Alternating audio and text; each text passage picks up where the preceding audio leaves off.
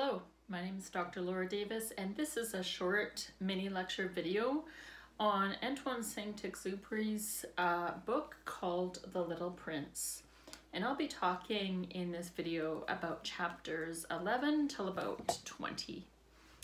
So in the few chapters kind of leading up to chapter 11, so around chapters 9 and 10, we see the little prince taking care of his small planet.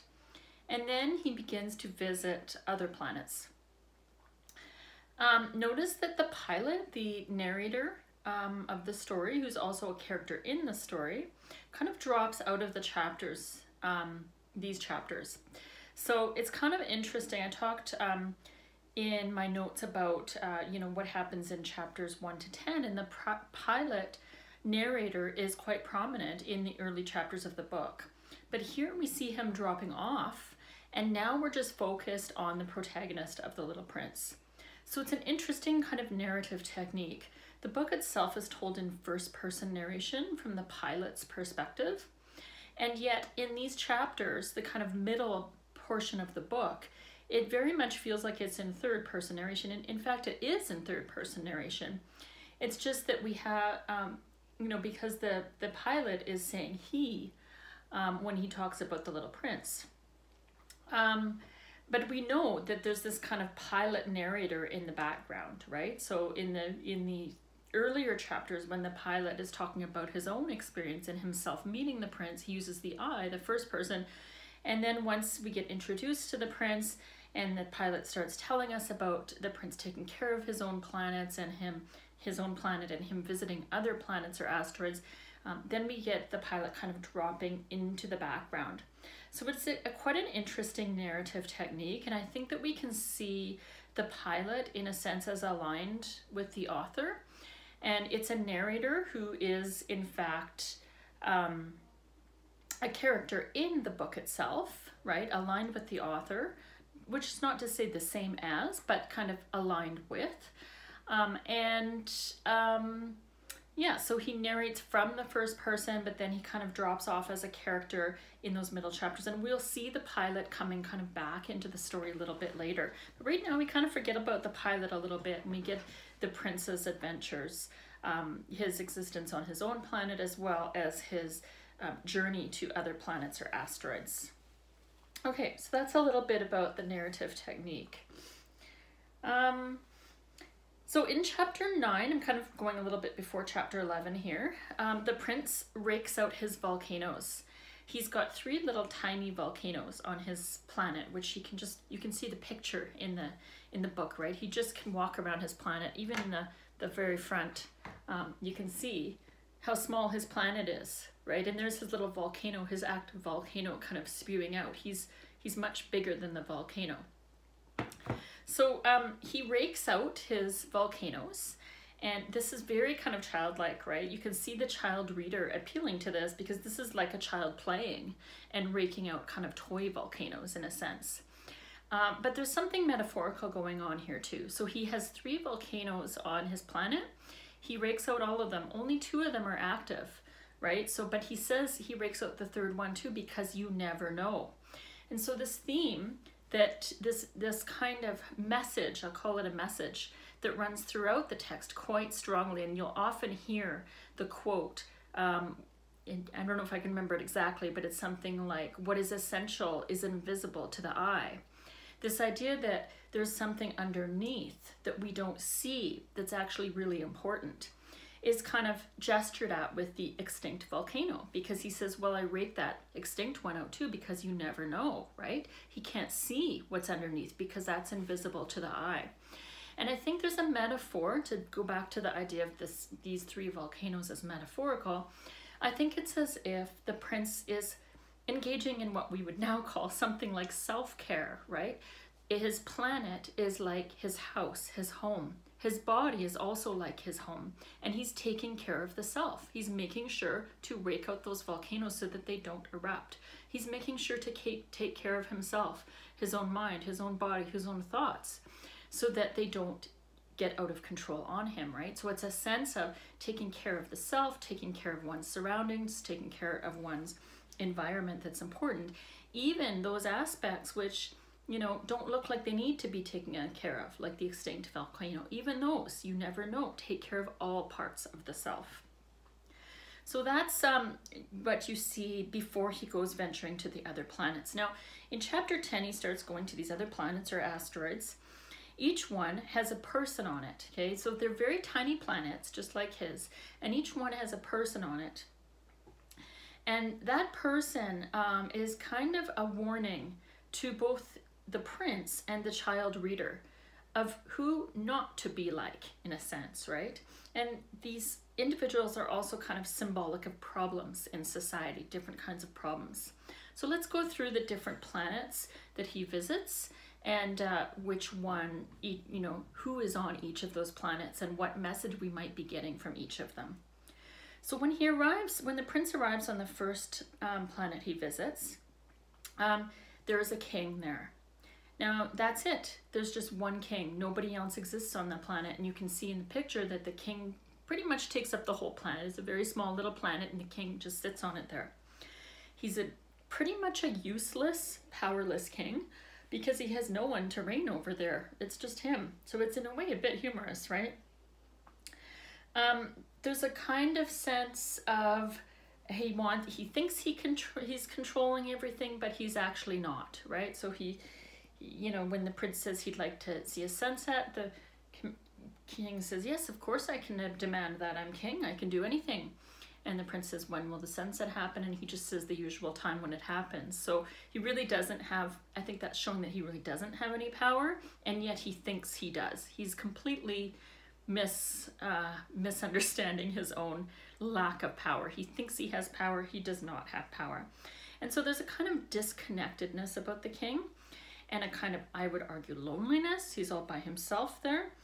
And a kind of warning there against self-importance, right? He very much thinks he's self-important.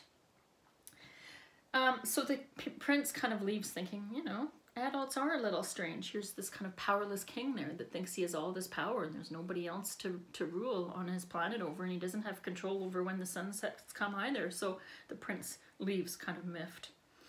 The second planet he goes to has a vain man on it. Again, just a single individual, and that's the vain man. And I think in a lot of ways he's similar to the king. He's focused on himself, and he has no connectedness to others. He's the only one there, and he just constantly wants admiration. So I think that one's pretty obvious, a kind of warning against obsession with the self. In both the king and the vain man, we have a disconnectedness, a loneliness, an obsession with the self. On the third planet, the prince finds a drunkard, and this man is ashamed of himself, and he's trying to forget his past and himself. So again, the same themes start coming through: a sense of futility, a sense of loneliness, a sense of disconnection. You know, he's not a happy man there, and he's not really doing anything except for drinking and trying to forget that he's an unhappy man. So again, I think all of these similar kind of ideas are coming through. On the fourth planet, there's a businessman.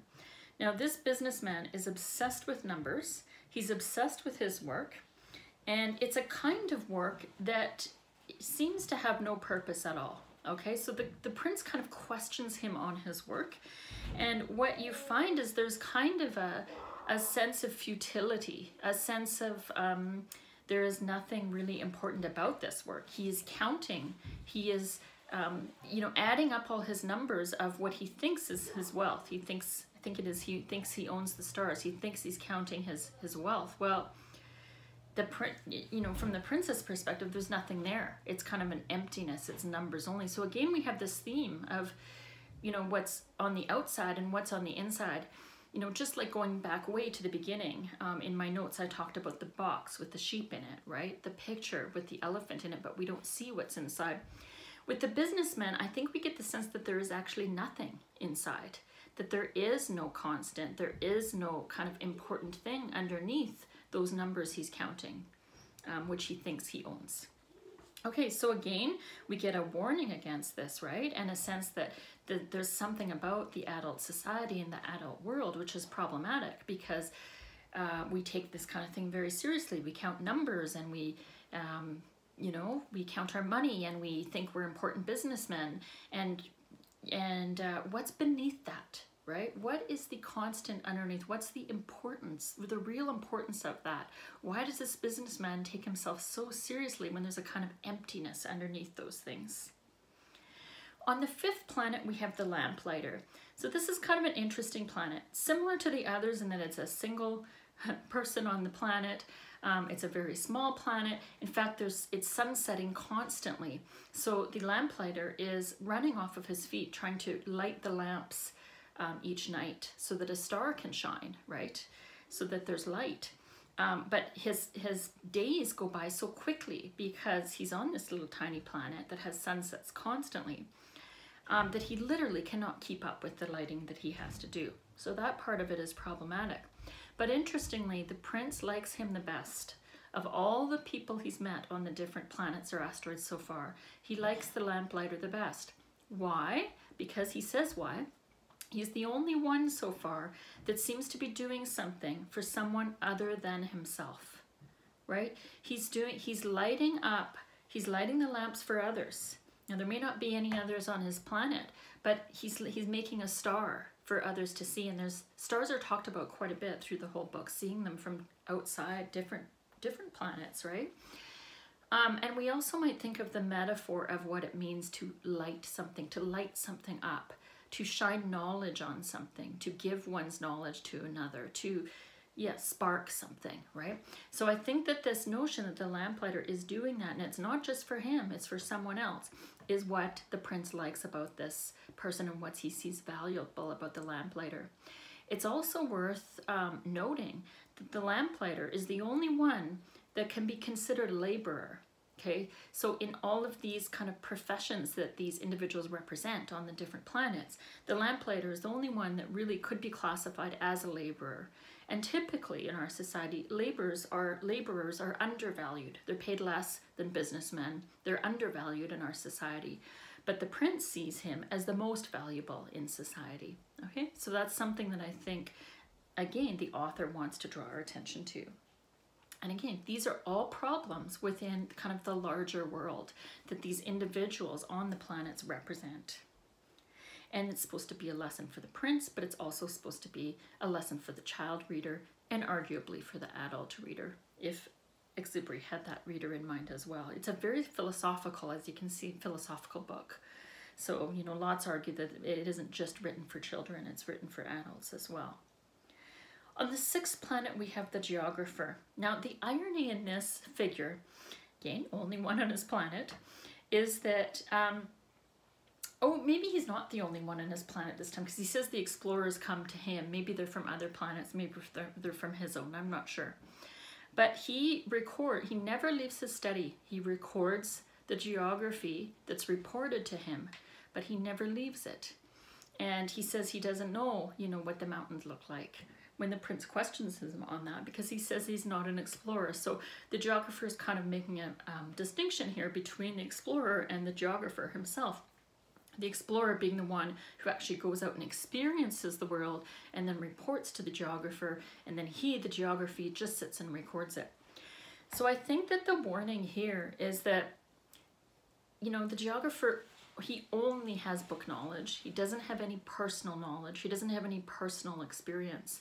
And so there's something missing there for the geographer in that sense. And I think that the prince notices that, right? Well, he doesn't have real understanding because he hasn't gone out and experienced it. He's only lived within his books and recorded it.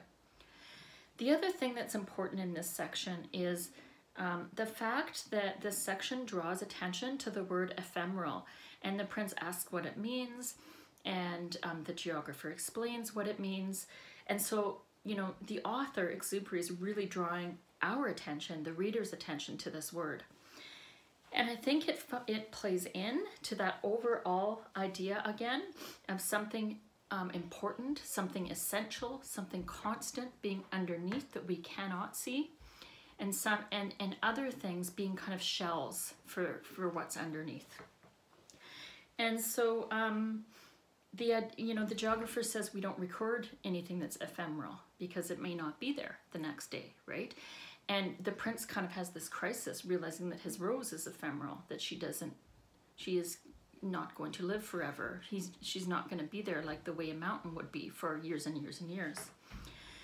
And yet, we'll see in the coming chapters that there's kind of something to be learned from this, that I think the geographer, in a sense, is wrong. Maybe the prince is even trying to point this out to the reader in not recording that which is ephemeral. That is especially what we should record, are those things that disappear, but those things that actually point to something more constant, something more permanent underneath or within them. So the 7th planet is the Earth. And with that planet, there are a number of things happening. It's not just one individual that the prince meets, and some of the individuals he meets become more like guides. Okay, so that it's not so much warning against what to not be like, but they're kind of guides for the prince. So I'm going to end the video here. This takes us about up to chapter 20, and I will do another video talking about the rest of the story, where I will talk about the prince's relationship with the rose.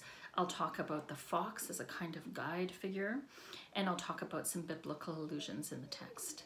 Thank you for listening.